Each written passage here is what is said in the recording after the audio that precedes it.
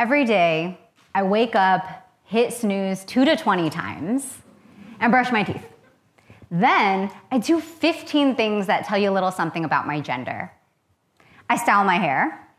I do what I affectionately like to call putting on my eyebrows. I won't leave the house without that one. I apply a lavender-scented deodorant that my partner is really not into. And all of these things, from the shoes I wear to whether I put on perfume or cologne, tell you that I'm a no-nonsense and very stylish woman. Like most of us, when I was born, a doctor circled one of 2 letters on my birth certificate. In my case, it was F for female. And throughout my life, I did not struggle with that little letter F. I have this particular anatomy, I identify as a woman, and when I'm out in the world, people treat me like I'm a woman. That's what it means to be cisgender. It means the sex I was assigned when I was born lines up with who I know myself to be. And that aligns with how I'm seen in the world. This, for the most part, is what society expects. But gender isn't always what we expect. So, real talk. I'm obsessed with all things Marvel. This is Captain America, aka Steve Rogers, for those of you in the room in the know. What's his gender? Man. He's a man. He's strong, he's assertive. In terms of his physical appearance, he's a big, burly dude. And he is wearing the hardest working t-shirt anyone has ever seen. Who does he like? Women, specifically pretty white women. And these are all things we know about him as a character. But they're also things we might assume if we were to ever bump into him in his hard-working t-shirt on the street. But we might not be right.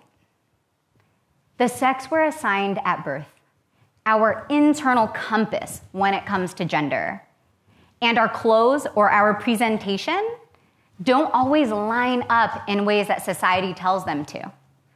I could just as easily stand here, look exactly like this, in this shade of lipstick, and be a man. Or non-binary, neither male nor female. Gender isn't something you can figure out just from the cut of a fly-ass blazer or the wafting scent of Axe body spray, now available in Awkward Teenager. But our reactions to that reality when it doesn't line up aren't always great. 14 years ago, I heard someone introduce themselves with neutral pronouns, they and them. I was in a gender studies class as an undergraduate student, and I didn't expect it.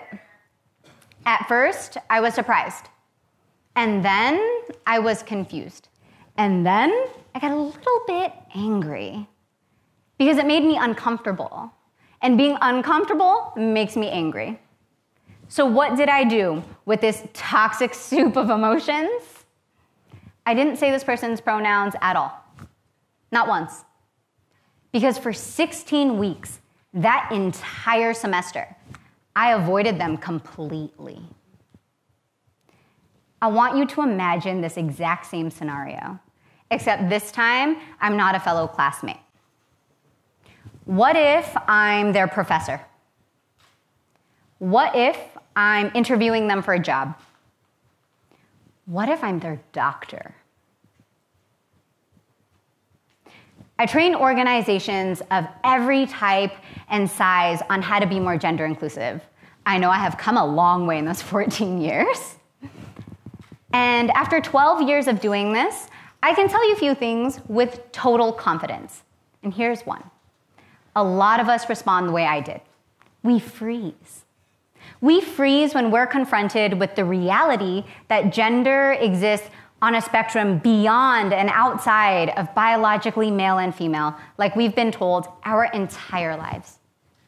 We freeze because for so many of us, this is unknown and uncharted territory. And that's okay. It's okay to freeze. But what we do after matters. Social change happens at 3 levels: the individual, the interpersonal, and the institutional. If we're going to be a country that celebrates everyone. If we're going to be a country that doesn't freeze in the face of difference, we have to make strides in each of those directions. Here's what I'm suggesting. We need to shift our expectations of gender. I encourage us to make a gender-inclusive change somewhere. It can be at home, at work, or at school. Try out introducing yourself with your pronouns. Hi, I'm Kim. My pronouns are she, her, and hers.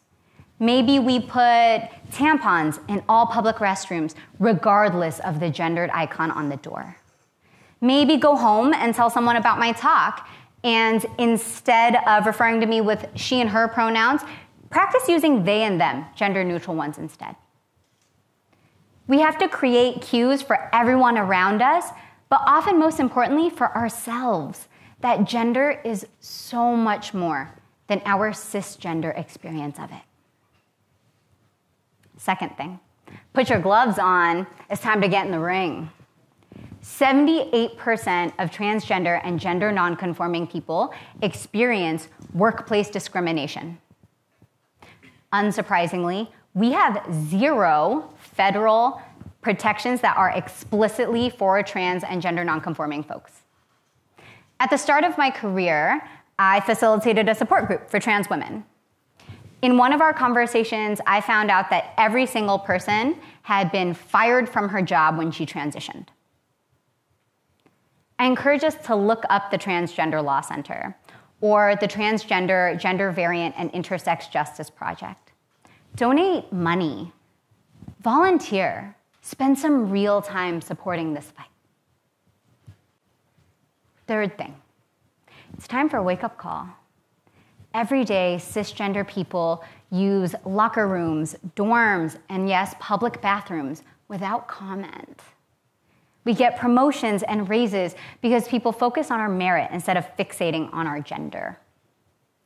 We don't worry if doctors know how to treat us or whether a police officer is going to harass us just because we exist.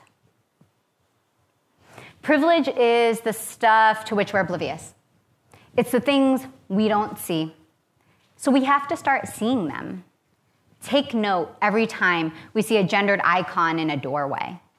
Every time we only have the option of circling M or F on a form.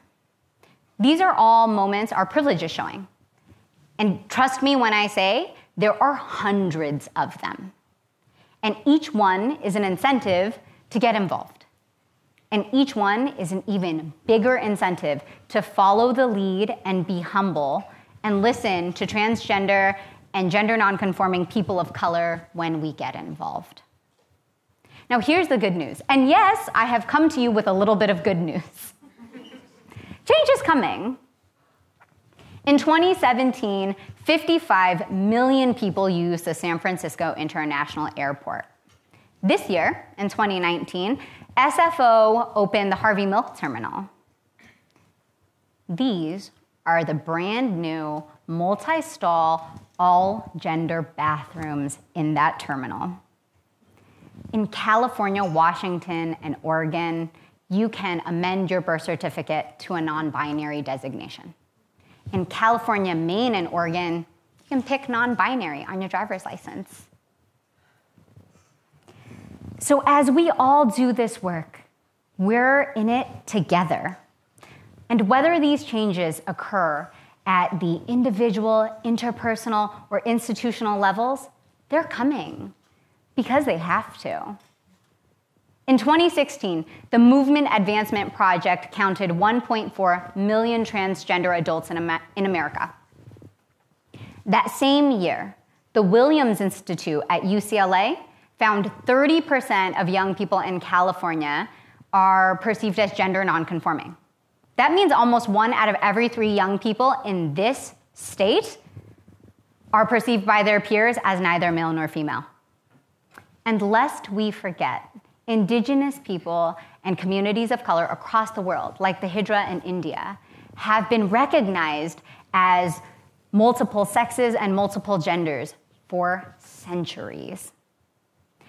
Our narrow expectations of gender are more often than not a byproduct of plain and simply not knowing any better.